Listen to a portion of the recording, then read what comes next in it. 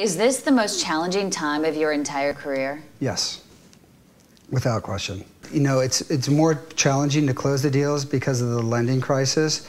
So I had one deal that I just closed that took an extra 60 days to close, and trying to keep the sellers in check to be patient and, you know, for them to realize it's not the buyer's fault, that we're dealing with this whole new situation. And it just takes longer to appraise the properties and everything else. So how is it that you get through every single day? Just thinking that next sale is going to come, it's going to come?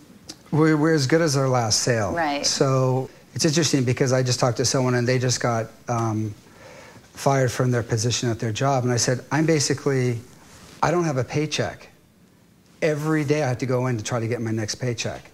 And that my friend said, wow, that's really interesting. That's a really interesting way to look at it. But that's basically what I go into the office with a great attitude. And my feeling is if you feel great about yourself, sales, it's really important in sales because you want to have that energy and that positive energy, I should say, and the confidence to get through challenging markets like we do have today. Do you see us ever emerging from this? Of course. Definitely. Of course you have to be optimistic, but it's been a few years and it's really tough for people to really see the light at the end of the tunnel. But isn't that always the situation when the stock market crashed and everyone thought it was the end of the world? That's when people stepped in, they tripled and quadrupled their money. I feel it's the same way about real estate. We're at the bottom of the market and there's amazing deals out there.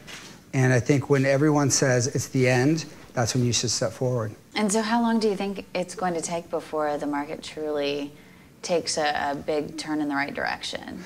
I'm seeing energy, an injection of energy in the market right now, which is kind of exciting.